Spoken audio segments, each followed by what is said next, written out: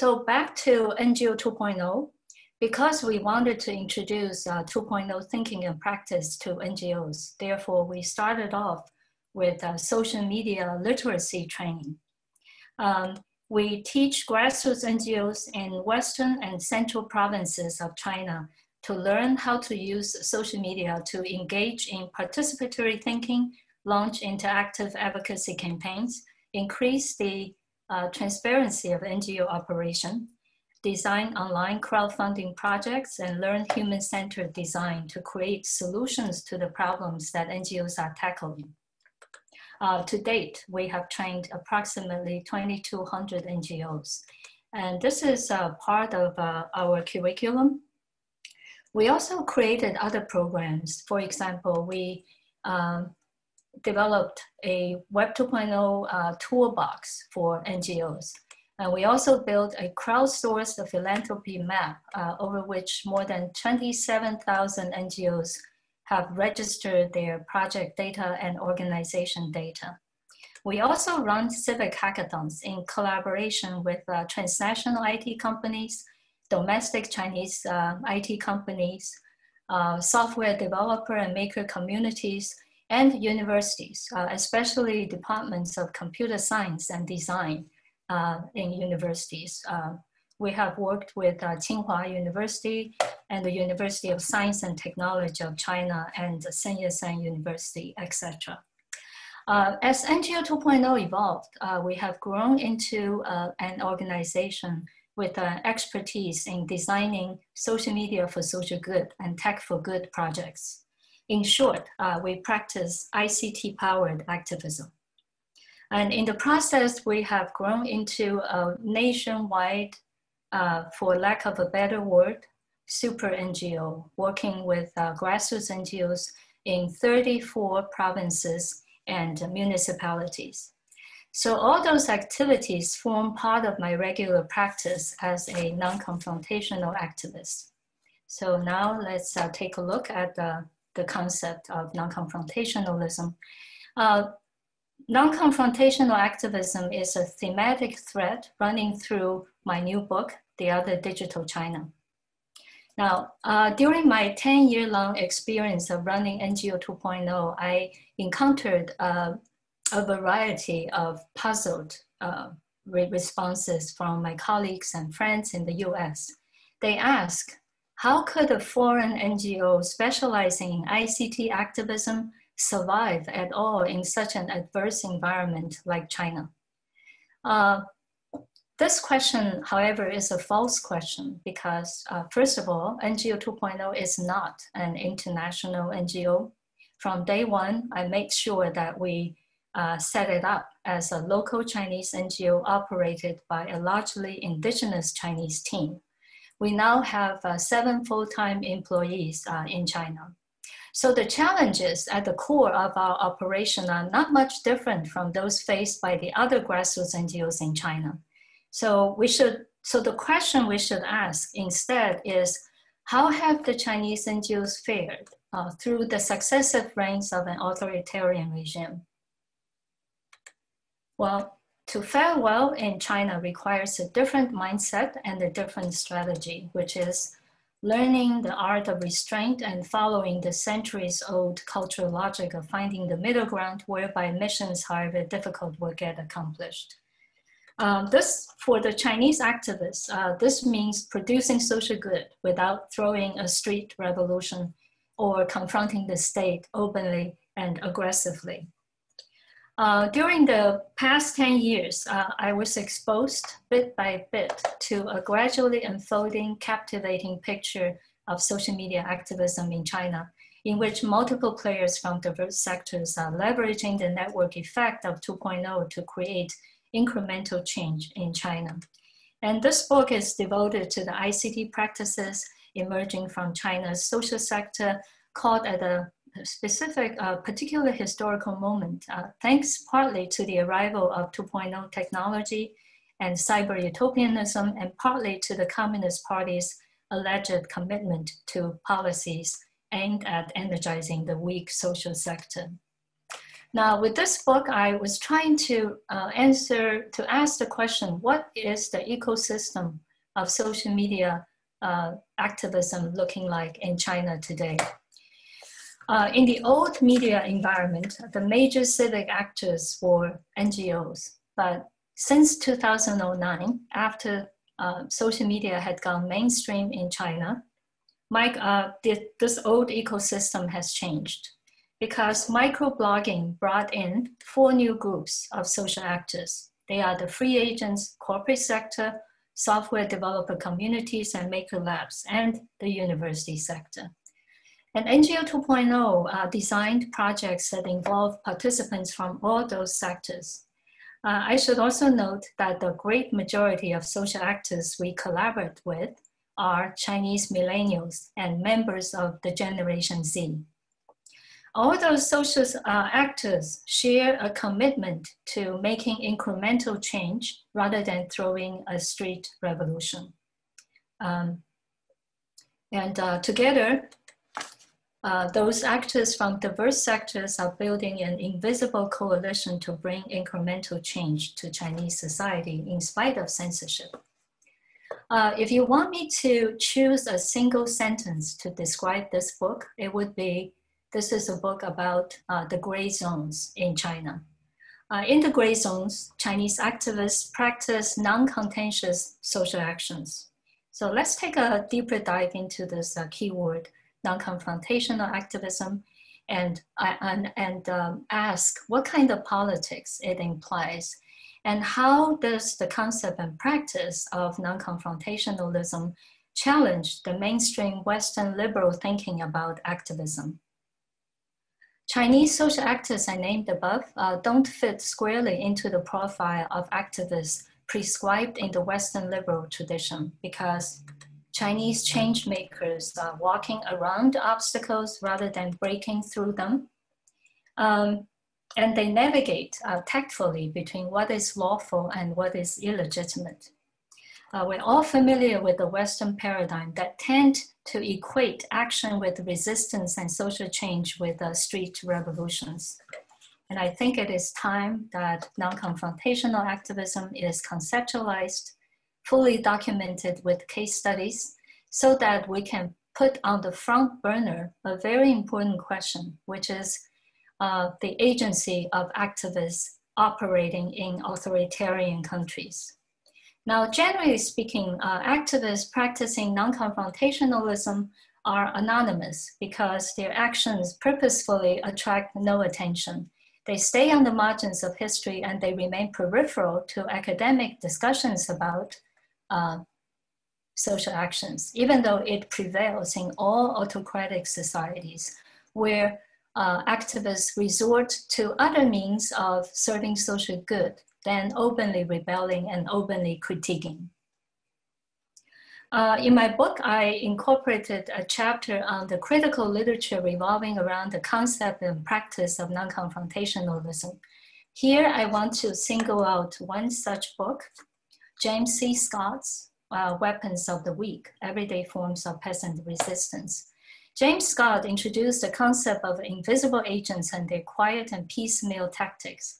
He also gave credit to what he called the practice of calculated conformity.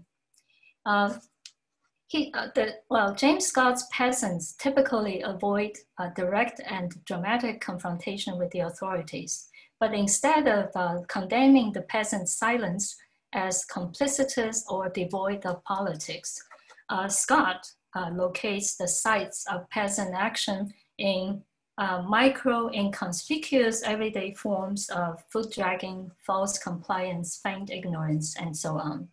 And this book represents a significant milestone in valorizing the powerless as political agents.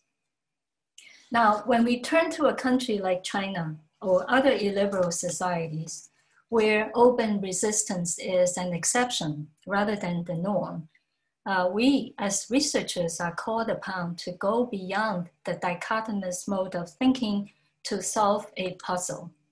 The puzzle is, why are they exploited in those countries accept their situation as a normal or even as a justifiable part of social order? Are Chinese people fatalistic, complicitous, or paralyzed by fear and cowardice? So this question has been sitting on a lot of people's mind. Surely, if the Chinese government could hire as many as 2 million people to insert deceptive writings into social media posts, shouldn't we have good reasons to believe that Chinese censorship has penetrated every corner of that society and that the censors have manipulated the public opinions effortlessly? Well, that is the conventional reading of the muted consensus of Chinese people over maintaining the status quo. And that formulation relegates the entire population of China into the category of the brainwashed. In reality, though, we know that Chinese people have more choices than being brainwashed and becoming martyrs. So what is missing in the scholarly research on China is the massive middle ground in which conformity is often a self-conscious strategy, and that it might be possible to think of a continuum of situations ranging from the free dialogue, what Habermas called ideal speech situation or the public sphere, all the way to the concentration camp. So what is understudied in the China field is that continuum of situations or the middle ground or the gray zones in which the Chinese activists navigate day in and day out quite successfully. As we all knew that the favorite topic, the hottest topic for digital China scholars in the West is Chinese censorship. With this book, I'm taking a different path. If we want to understand the real everyday China, it is imperative we go beyond the simple dichotomy of white and black and turn our gaze toward the gray. So all this may sound a bit abstract. What did I mean when I say Chinese activists operate in the gray zones? So let's take NGOs, for example, and illustrate how NGOs in China function in a tightly controlled social space. Or we could ask a slightly different question: what is the relationship between Chinese NGOs and Chinese state? The shorthand answer to that question is NGOs in China are compelled, are obliged to learn how to navigate within the state apparatus. Now, if you want me to choose 3 adjectives to describe Chinese NGOs, they would be semi-official, semi-popular, semi-autonomous.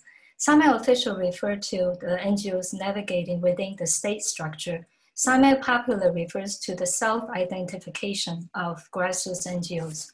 Semi-autonomy is a concept I will explain later. There is a Chinese saying, 灯下黑.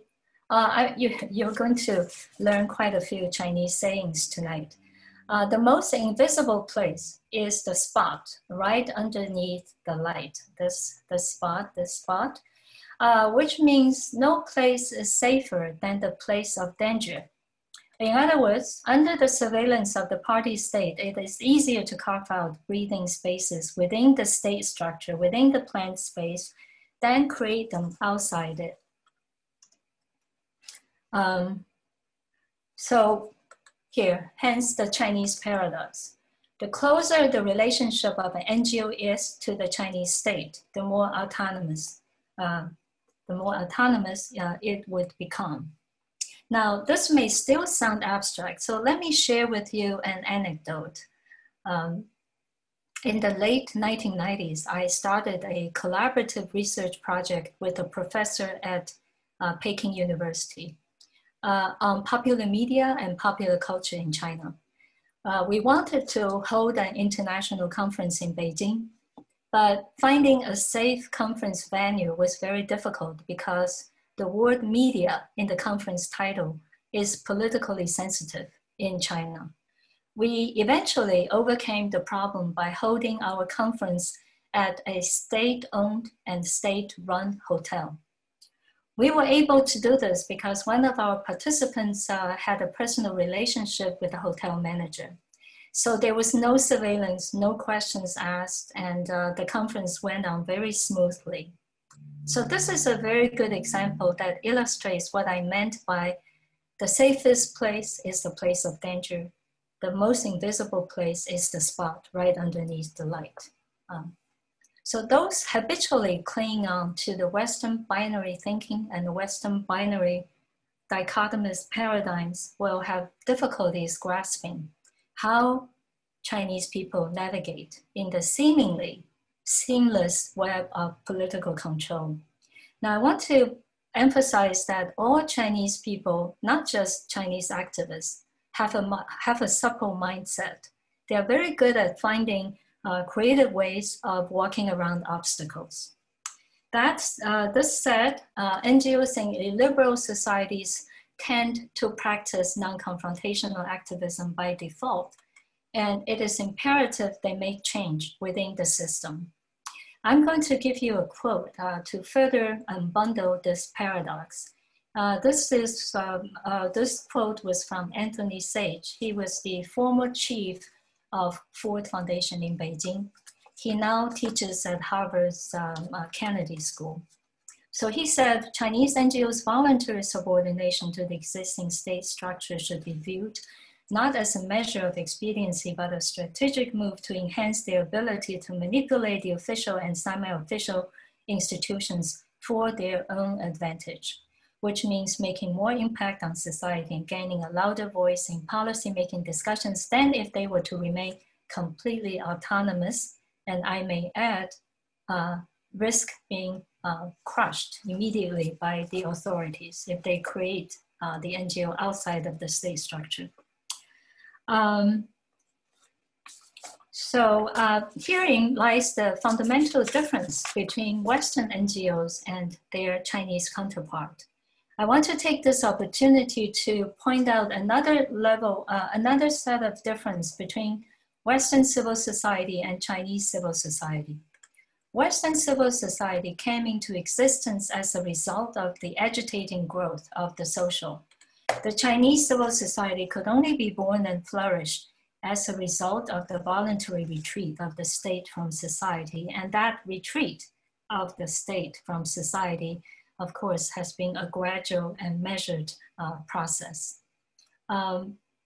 There is no doubt that the gray zones in China were much bigger in size under the Hu Jintao regime than under the current regime. However, I would say there will always be a gray zone for Chinese activists. It will never disappear.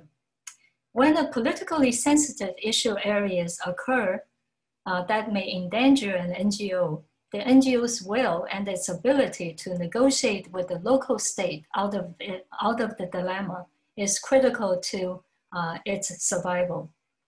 In the Q&A, I would be glad to share with you more examples or more strategies of how to cope with the censors. So bearing non-confrontational ethos in mind, let's move on to the examples of social media activism staged on Weibo. First, a quick definition of social media activism. It refers to social actions triggered through peer-to-peer networking between weak ties, and furthermore, those social actions are mobilized via viral communications to create online support communities at scale. So I picked 5 examples. The first example is called a shaved head action. In the mid-2000s, Guangzhou-based activist Peng Yanhui wrote a web blog calling for 1,000 netizens, fellow netizens, to shave their heads as a symbolic gesture to stop the city's night illumination project on the Pearl River, which would cost the city taxpayers more than 150 million yuan without much justification. Peng Yanhui posted his photos before and after the shave on Weibo, and in 20 hours, he attracted 4,000 retweets and recruited more than 20 people to follow him and shave their heads, including a young woman and a few children. So what does shaving one's head have anything to do with energy conservation? Well, Peng Yanhui argued mockingly that 1,000 shaved heads could generate enough brightness to light up the Pearl River and render the lavish city project unnecessary. So we know that every joke is a tiny revolution because it upsets the established order. And Peng Yanhui's cheeky Weibo post went viral precisely because protests triggered by humor. Humor is a potent form of non-confrontationalism. So protests triggered by humor camouflage the agitators and dumbfunding the censors. Under the pressure of public outcry and media exposure, the city government eventually trimmed down the original budget of night illumination by 4/5, which is quite a victory for Peng Yanhui. My second example deals with Thumbs Up Sister. Now, when Peng Yanhui made his protest against the city's night illumination project, this young woman who dubbed herself Thumbs Up Sister did a simultaneous protest against the city government for its lack of transparency about the decision-making process that led to the creation of such a wasteful project. So in the name of safeguarding public interest and in pursuit of governmental accountability, she demanded that the city government make available a crucial document that underwrote the night illumination project. Her petition for a copy of that document hit a stone wall. It was like they were passing the buck from one office to the next and never gave her a response. So she was feeling very frustrated. She then turned to Weibo to recruit 1,000 netizens willing to post their thumbs up photos. Now, thumbs up really is a satirical play signifying just the opposite, thumbs down. While waiting for the responding posts to trickle in, this feisty young woman raised the stakes by bringing 2 special presents, gifts to the city hall to further embarrass the authorities. What did she bring? She brought a jumbo white pear. Now in Chinese, this kind of pear is pronounced as yali, which is homophonous to another Chinese word, pressure, 压力. So she was actually bringing the more pressure to the city hall. The other present she brought to the city officials was a plastic ball shaped like a porcupine, alluding to the government's antics of passing citizen petitions like hot potatoes from court to court. So hundreds of thumbs up photos turned up under the hashtag Thumbs Up Sister, delivering the facetious message to targeted officials. The tactic that she resorted to was 明褒暗贬, damning by fake praising, which is a form of indirect censure familiar to the Chinese, schooled in the politics of sarcasm for thousands of years. The playful Weibo fans understood her strategy instantaneously, so a small sensation was created online, and not surprisingly, this feisty young woman finally got a face-to-face interview with the city officials. My next example is a LGBTQ example. When Iceland's Prime Minister, Johanna, and her lesbian lover were paying a state visit to China, this NGO, Supporter for Gay Love, strategized ways of using social media to promote social acceptance of homosexuality.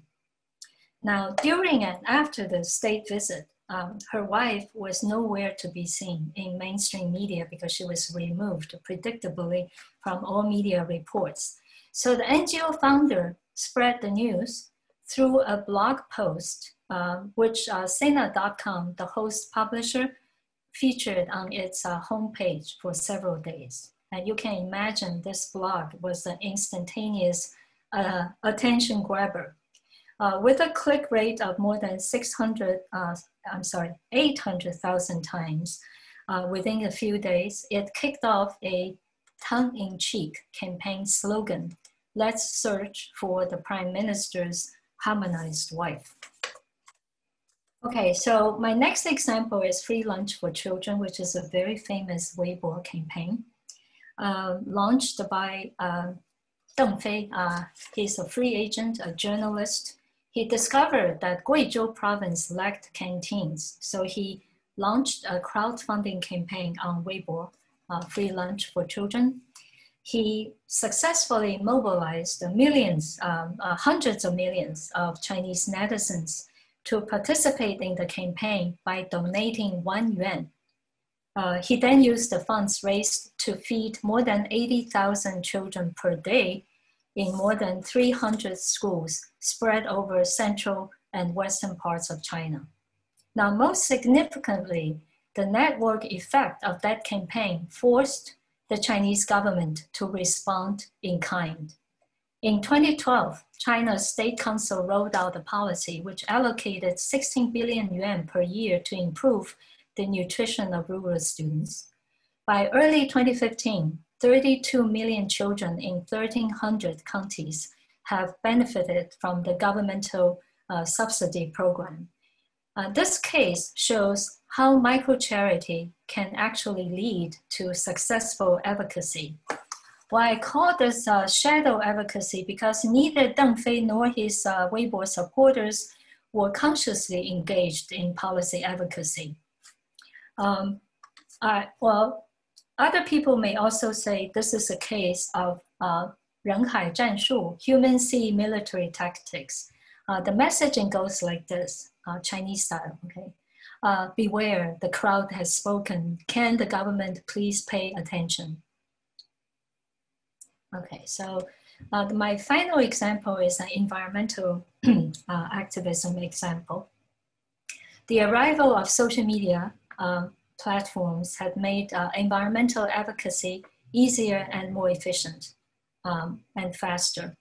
Now, since 2009, there has been a proliferating number of air monitoring, soil monitoring, metal water testing campaigns galvanizing citizen participation. The example I wanted to share is Green Beagle. The NGO launched a PM 2.0 air monitoring campaign, and they loaned portable air monitors to local residents who then reported their testing results on Weibo. Green Beagle also integrated a crowdfunding campaign initiative into their multi-city advocacy campaign.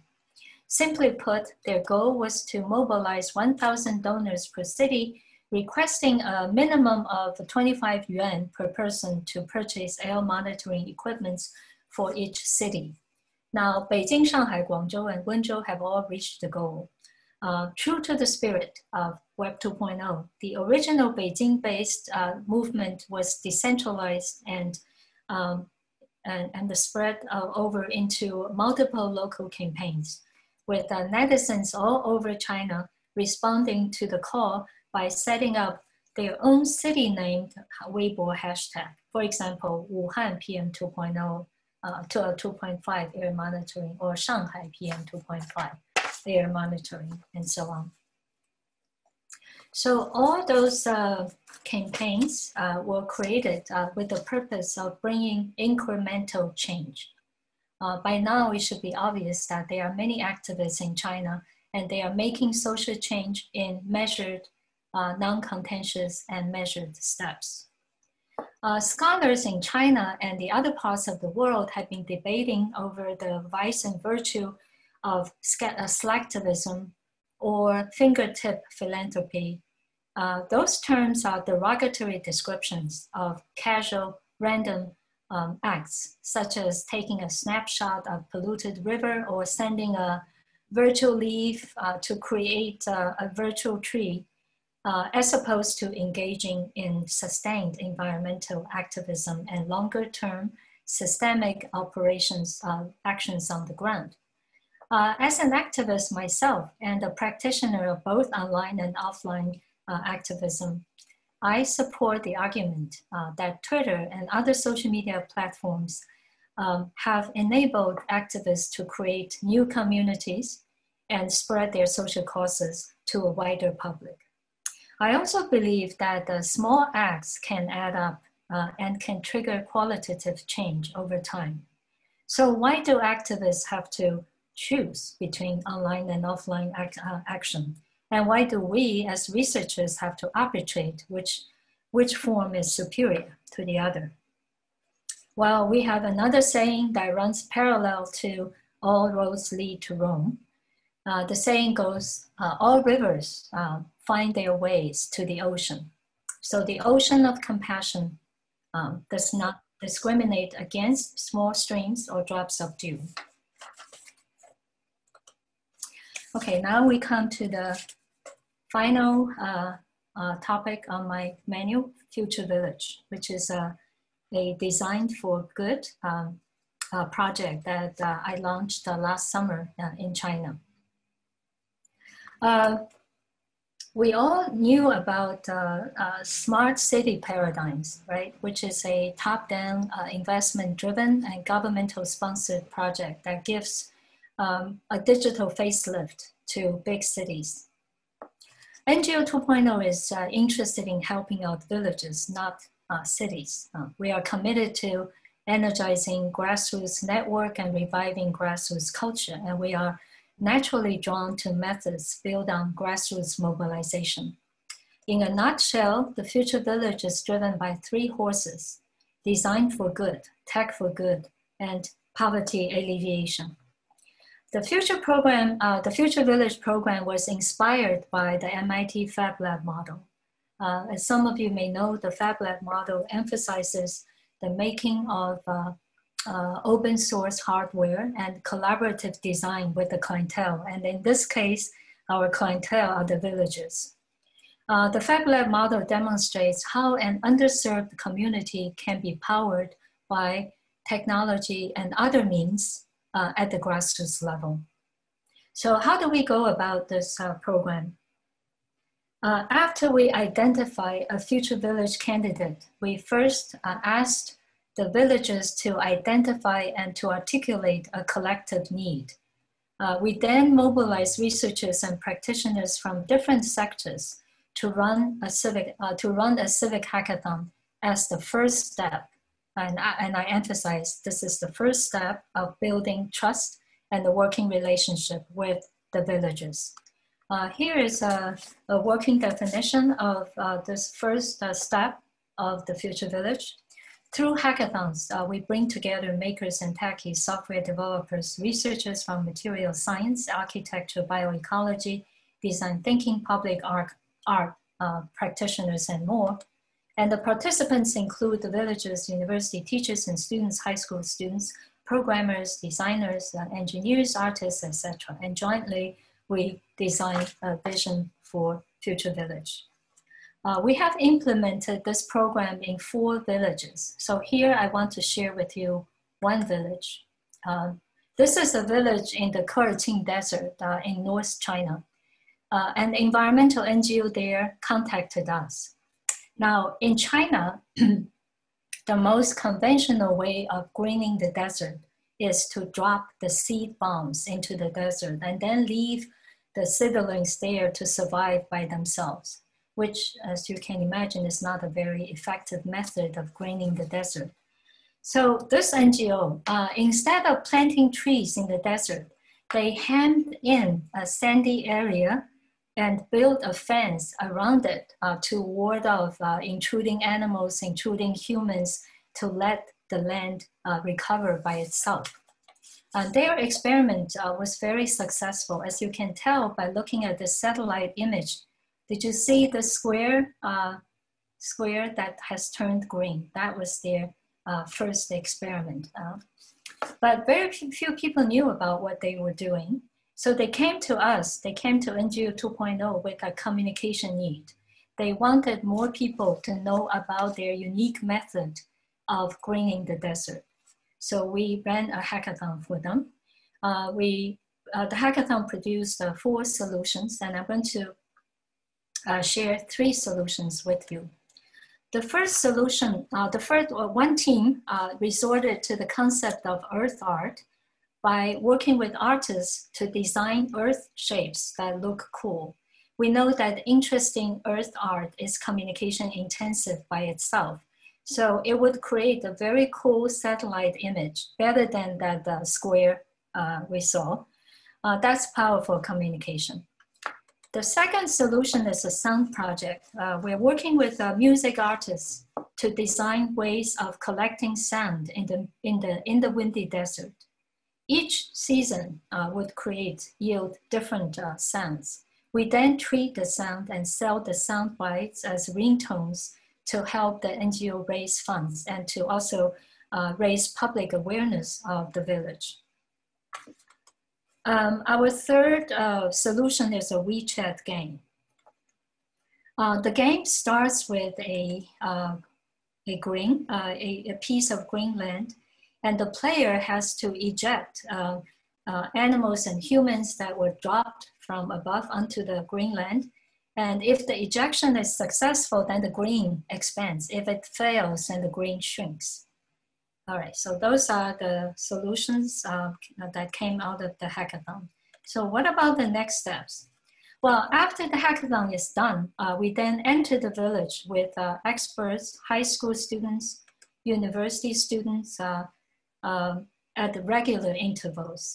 We engage in on-site conversation with villagers and the village leadership to explore other needs that could be tackled by our team.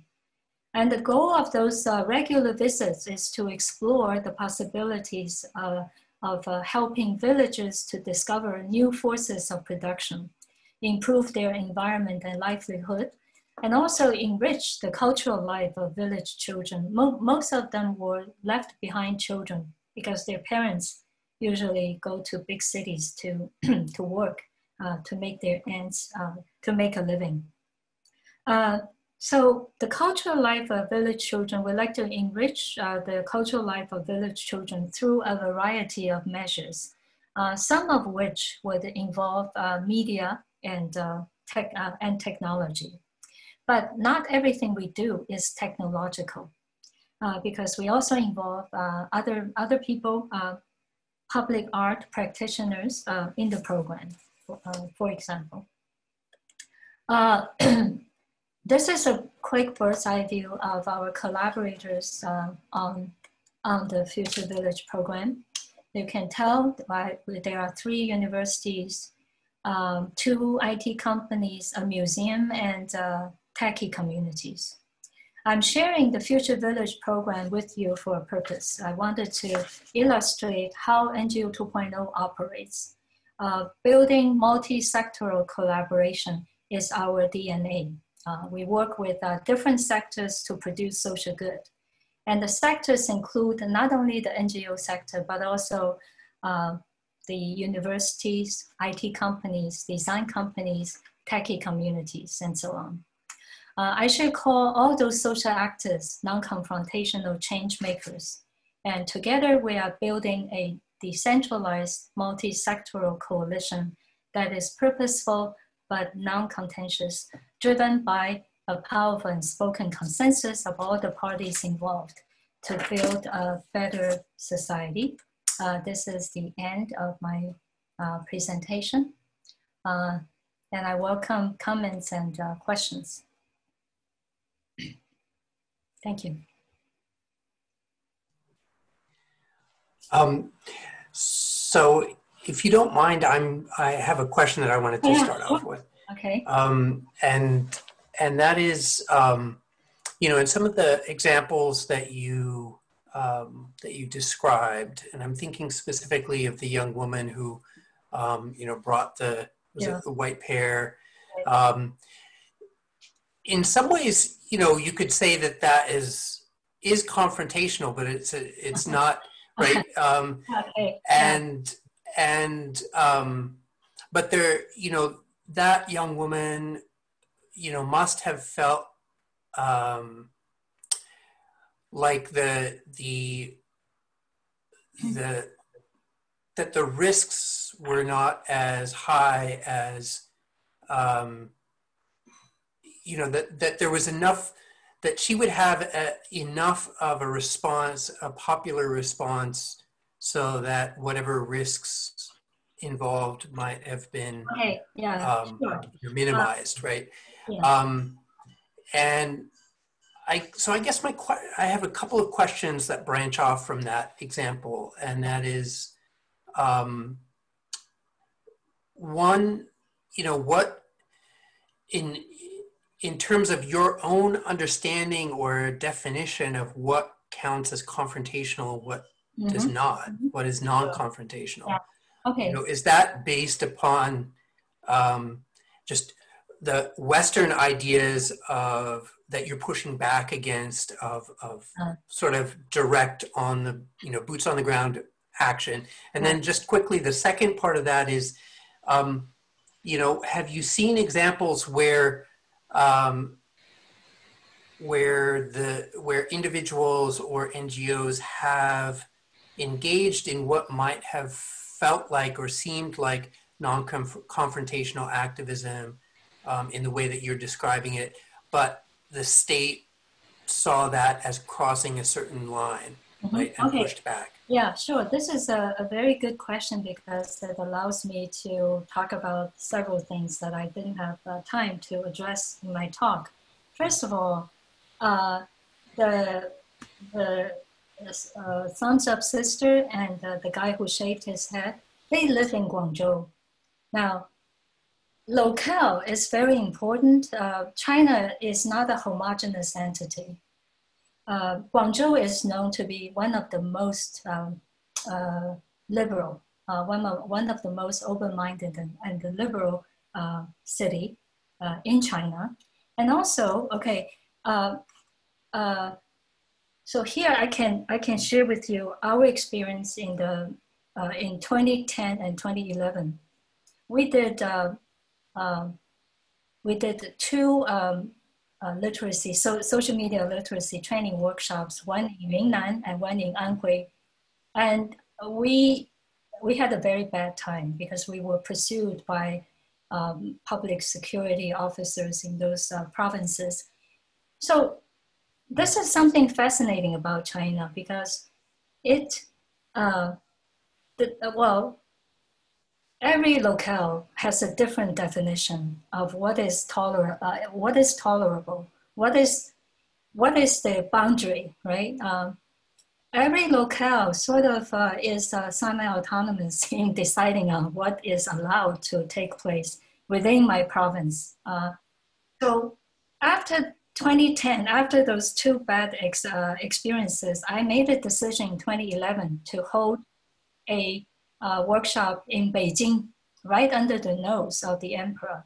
And my logic went that if the central government didn't like what I'm doing, then just shut me down. I don't want to play the cat and mice game with the local governments. So this is one thing.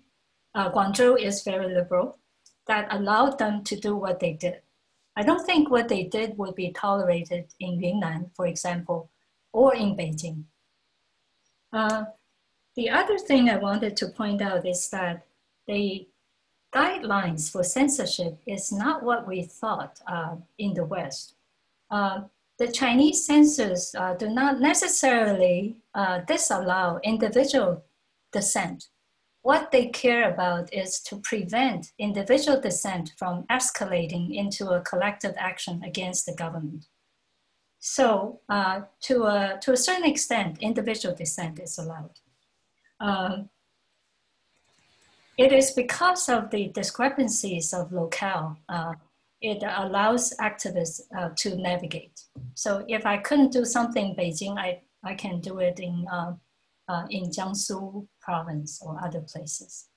All right. Thanks. Yes, Yanba? Hi, thank you so much for your talk. I was wondering what themes or cases have you noticed that get more like positive responses in activism, and also how to cope with the, I guess, like pro-government bots who might want to obstaculize the collective action online. Like, yeah. I didn't get the second part of the... Like how to cope with the government bots online. Government bots? Bots, like, yeah, like BOTS. Bots. Like the fake profiles that might want to like prohibit, you know, like these like actions online. Okay, all right. First question. What kind of NGO issue areas that are more acceptable, right, to the government? Well, many Chinese NGOs create state-sanctioned nonprofit programs. For example, providing educational assistance to children living in poor families in rural and urban China, or providing social welfare to the elderly and the other disfranchised groups, and so on. I didn't quite understand the second question, so could somebody maybe help rephrasing the question? Emily. Another word I think you might be reaching for, Ambar, is moderators. Like, how do moderators work on online Chinese forums to censor what people say? Oh, they have a list of tabooed terms and concepts. Internally, every social media platform hired those officers to monitor the posts. So they have a list. Is that, more or less, but how an activist could like try to keep their own like campaign without, you know, like getting like censored. Okay. Like oh yeah, sure. Okay. There are different strategies. Okay. There are different strategies. One strategy is to make incremental change, which is crucial. You know, a measured step-by-step change agenda alleviates the anxieties of the state. So that's rules of the thumb, first one. Second, it has to do how you position yourself. For example, NGO 2.0, I could have positioned NGO 2.0 as a media focused NGO, but media is too sensitive. So instead, I position ourselves as a technology-driven NGO. I very rarely use the word media in China. The other strategy would be resorting to the tactics of camouflage, strategic hiding or systemic mimicry aimed at effacing one's own presence from the photographic media of surveillance. And there are many examples of camouflage. The other very popular method of coping with censors is to resort to the rhetoric of the powerful to curb the exercise of power. What I meant is legitimizing and framing your contention by employing state laws, official policy, discourse, state propaganda, governmental commitments to hamstring concerned party elites for support and for collaboration. In more concrete terms, so let me give you an example about organizations run by Tibetans and Muslims in China. They typically frame their mission as cultural perseverance rather than the promotion of religious diversity. And take HIV/AIDS organizations. They typically resort to public health approach rather than dwelling on the issues of human rights. So there are many, many ways to walk around the obstacles. But incrementalism is what everybody sort of, resorts to. I'm very happy that I am in the US because that sort of prevented us from making jumps and leaps in our activities, which is good for us. The other thing is that one has to have a low profile. So for the first 5 years during the NGO 2.0, while I was running NGO 2.0, I rejected all interviews by media because we were too weak at that time at the beginning, and I didn't want to be identified. So it was not until after 2014, after we were officially registered as an NPO, that I began to talk to journalists in China. I think both Eric and Diego had hands up. But I didn't see who raised their hands first. Okay. I guess I can go. Thank you for your presentation. I really love the reference to James Scott's work. I think it was really good. But I have a question probably related to Professor Bolt's question about like Northwestern and Western, this kind of like differentiation. I was thinking about this opposition because there is also sometimes where actions that seek social change in non-Western context take a confrontational stance, right? Especially like I'm thinking in the context of Latin America, probably not in China, right? There are sometimes like colectivos or frentes that occupy certain terrains and suddenly build a village or build a shanty town because they are fighting for housing rights. And this obviously breaks the rule of law, right? As we understand it in like kind of like Western civic context, right? So I know your work is focused on China specifically, but I guess my question would be how if we can think about like activism from a global perspective, taking not into account so much binaries between Western and Western perspective, but more like a gradient or a more nuanced view of what is like actually confrontational, probably not so confrontational strategies from activism. Yeah. Do you mind rephrasing your question? Yeah, for sure. I'm thinking if we can like probably surpass binary conceptions of activism between Western and non-Western, and think more about probably a nuanced view of like probably something is more confrontational than other, and not so much assign it a non-confrontational or confrontational stance. There is well, as I said earlier, there is a continuum of situations. So there are different grade, there are different shades of gray, right? So I actually don't know how to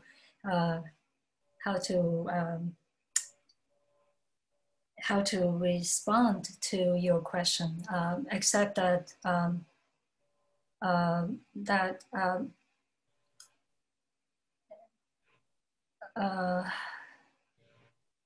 that it is, well, the gray zones is really, I think, big, right? Even though it varies from regime to regime, but it is there. And one, I think one has to, well, as an activist, you always try to walk the fine line between, or in authoritarian countries, you walk a fine line between compliance and self-empowerment, which is not an intuitive exercise. So yeah, well, in China now, it's quite impossible to openly challenge the Chinese government. And I think the Hong Kong protests serves as a good example that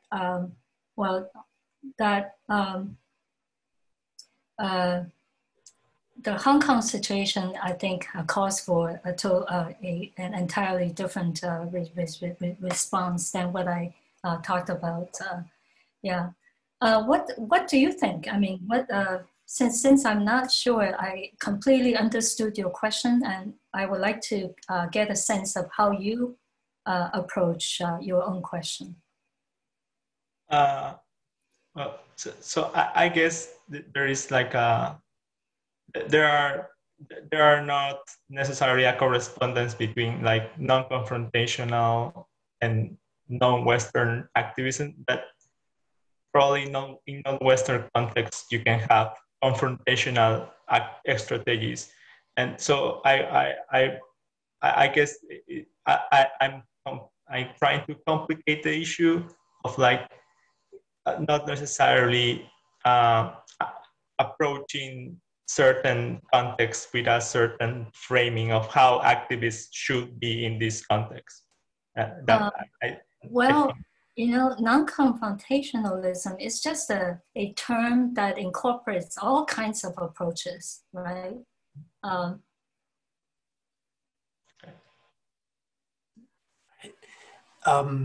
Eric, would you like to go next? And then it looks like Tomas, and then Emily. Great, thanks. And thanks for the really interesting talk. I have a number of questions, but I'm going to keep it to one. Okay. I'm specifically interested in what you talked about, the kind of multi-sectoral collaboration that you talked about at the end. And my question comes from work that I'm actually doing in Eastern Europe around the same concept, and trying to understand ways in which groups from multiple sectors can effectively collaborate towards common cause. In the Eastern European context, there is government involved. I imagine that in the Chinese context, government is not one of the sectors that is involved.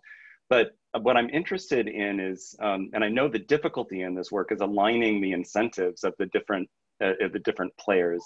And so I'm curious if you can talk a little bit about how you've addressed that, how you work to align those incentives to achieve your goals. All right. Thank you, Eric. First of all, I want to say that MIT is a powerful brand name, which allowed me to really quickly round up collaborators. It took me like a couple of months to set up NGO 2.0 in 2008. And I think Asian people, including the Chinese, really worship a university like MIT. I remember once riding in a taxi in Beijing and got into a conversation with the taxi cab driver, and he asked me, he knew that I was not local because I just didn't look like a local Beijinger. So I told him that I'm a professor, and he said, oh, he thought it was Chinese professor, but then I said MIT. He went like, oh my God, MIT. Can I have a photo with you? So that kind of positive response to MIT. So the brand name helped a great deal. The MIT brand name helped me round up techies and the universities. It is effortless for me to set up collaborative ties with Chinese universities. I think always the challenge is it's easier to invite collaborators, but it's difficult to let them go. So now I'm getting very cautious about inviting people to join. Incentives. Those people, the social sector in China is a rather small sector. Everybody knew each other, sort of. So if you identified one collaborator, you will be led to the others. We work with IT corporations. We really don't work with the IT companies themselves. We work with the volunteers within the IT company. They are techies, they are programmers, or they are hardware makers.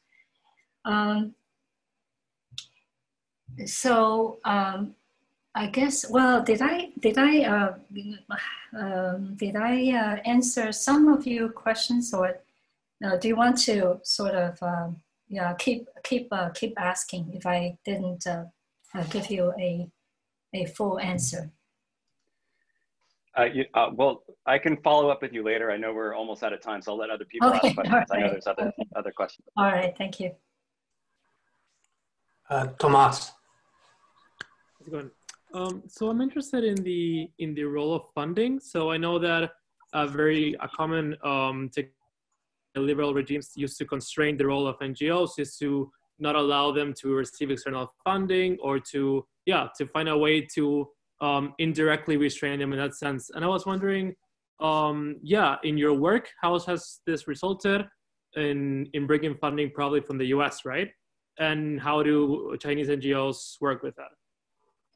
Okay, so funding kept me awake at night. Actually, since I started NGO 2.0, my insomnia got worse. I have to pay for my employees, right? We were funded by Ford at the beginning for 10 years. Actually, they continue to fund us. And because of their funding, we were sort of suspect, right, in the eyes of the public security officers, and also in the eyes of other collaborators. Before we got registered in 2014, it was difficult for us to really attract funding in China. But I do not want to get more funding from the US because it would make us look even more dangerous, right? I was able to, again, use my MIT, the logo, MIT logo, to attract funding from companies like a financial company, actually. They funded us to develop our crowdsourced philanthropy map. My goal is to diversify our funding so that we would not be left in the cold if one funder walked away. Fourth one, we had a very difficult year in 2008 because the Chinese government clamped down on foreign NGOs, meaning Ford Foundation was monitored. And they, for the whole year, we did not have any funding. And it was a very difficult year. But now things got better. Ford Foundation, I think, passed another hurdle, and they are fine. They are under the jurisdiction of the U.S.-China Friendship Association, and they continue to fund us. But they are not the only funder, so we are in a better situation. Did I answer your question, Thomas? Yeah, perfectly, thank you. Mm-hmm. You're welcome. Emily, and then we have a question from the attendee Q&A after Emily. Sure. Okay, thank you very much for speaking to us today. I have a question about the people who are leading these movements to create incremental change. Like the woman whose photo you showed who brought that pear to the city building, and then the young man who shaved his head. I'm wondering whether there's a certain threshold beyond which if they lead too many movements, they become kind of a person of interest and can't really continue to try to create change in different ways. And then also how that varies by region. I imagine it might, based on what you were talking about earlier. And then also by their kind of like level of awareness or level of like high profileness. Like if you are, at, for example, your level versus someone who's just a young person in a city, whether your relative sort of command of power might affect your ability to continue to create incremental change across different movements. And sorry, that was really convoluted, so let me know if I should also that's rephrase okay. that. I will adjust your question. If I didn't give you a satisfactory answer, you can always follow up with another question. So yeah, I would imagine that the Thumbs Up sister would not do another Weibo campaign, right? Because then she would be inviting the spotlight, which is not good. that explains why I have stayed low. I have kept a low profile until 2015 because I do not want to. Incrementalism is about anonymity. So why are you going to? Why do you want to attract the media attention to you? In Chinese, we have another saying. A pig is afraid of being fed because that will be the time for the pig to be slaughtered. So,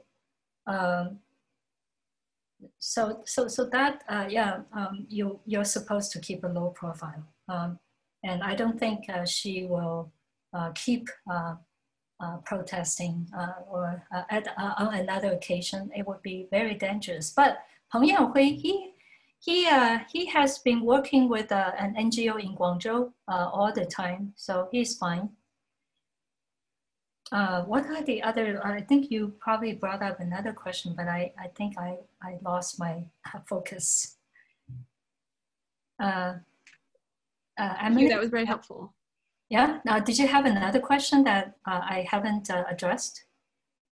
I think you covered it, thank you. All right, great, thank you. Well, I have a question from Hamid Reza in the Q&A, who asks about culture specifically. Here's the question. I was wondering about non-confrontational activism in the art scene, especially in underground spaces, music, cinema, literature, etc. Two things. One, their modes of production and distribution. And second, how does your argument regarding the paradox of invisibility under the light hold for that scene? For do you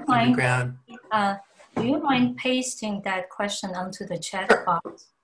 Sure. I can look at it.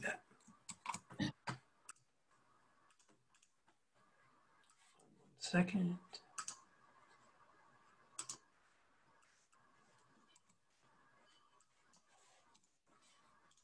Oh, Q&A. Yeah, okay, I saw it. I think I saw that. Well, you may be able to see it actually. Oh, here. There we go. Okay, all right. And in the art scene, especially in underground spaces, non-confrontational activism in the art scene.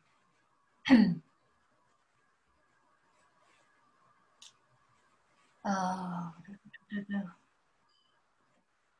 does your argument regarding paradox? In the art scene, would you say that the earth art example? I think that is an example of of non-confrontational activism. And how does the argument regarding? Well, you see, the thing about non-confrontationalism is that you shouldn't be afraid of being exposed because it is non-confrontational. Does that make sense? Why don't I follow up on that a little bit? And is there a vibrant kind of underground music scene, for example, where both in terms of lyrically and in terms of the kind of spaces that young people are building, do those also become spaces that fall under this rubric of non-confrontational activism? Well, listen, the album, the company, the music company would not release a song or an album that is considered problematic. So, and also, I think in China, it's not just the censorship imposed on practitioners, but internal censorship. You internalize as a citizen, you internalize things that you think might create a stir or invite the unnecessary attention from the public, from the state or from the public. So I would say China relies more on this kind of internal censorship, inner policing than external censorship. But to answer your question quickly, no art, new music that is made public will be problematic because they're already filtered. There's already a filtering system that screened out the so-called dangerous or politically incorrect messaging. But there's one thing that I think you all need to know is that the censors are not like, they're not like devils. They communicate with you. You know, if they spot something problematic, like with us, we were approached by censors. Sometimes, you know, they didn't understand why we were doing this, so they came to us. They said, could we have a conversation? You know, I have a question about this. So you explain it to them. Another example I had was years ago, I had an article published. I wanted to seek a publisher in China. And eventually I got that piece published in Beijing, not in Shanghai. Contrary to your intuitive perception, Beijing is a place that has more free room for us to navigate than Shanghai, because there are two governments in Beijing. There's the central government, there is the municipal government. So if you lost the favor with the father, you could go to your grandfather and you get your things done. So that article had a few words that sort of hit the button, hit the flag. So I got an email one day from the publisher saying, hey, Professor Wang, this article is great. We'd love to publish it, but there are a few words we wonder if you would consider revising, you would consider replacing. So to my big surprise, one word that they singled out was capitalism. I was like, what on earth, you know, capitalism? So I replaced that word with a commodity economy. So they communicated with you. If an NGO is in trouble, you will get a call from the local government. And the euphemism is you will be invited out to have tea. You're invited out to have tea, meaning the censor wants to talk to you. So you sit down and you sort things out and you make some adjustment. Communication, dialogues is crucial for NGOs to operate smoothly. Something that the Hong Kong protesters didn't do or didn't want to do, which was really sad. Okay. Okay. I think we're just coming up on 6:30. So just wanted to thank you sincerely for this really rich talk and discussion. And thank all of you who attended.